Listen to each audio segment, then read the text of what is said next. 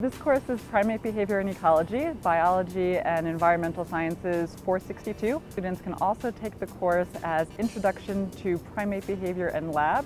We will be traveling to the La Suerte Forest in Costa Rica, and we'll spend the month in the forest studying the behavior and ecology of wild howler monkeys and capuchin monkeys.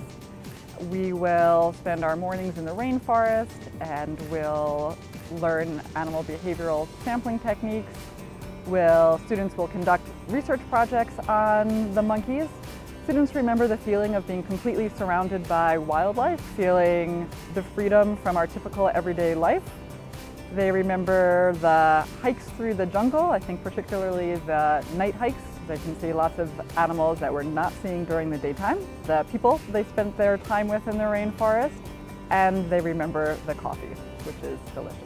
Students should bring a positive attitude, a love of nature, and a good camera to capture it all. All students are welcome to enroll, so science majors can take the course for upper level biology credit, and non-science majors can take the course to fulfill their natural science with lab requirements.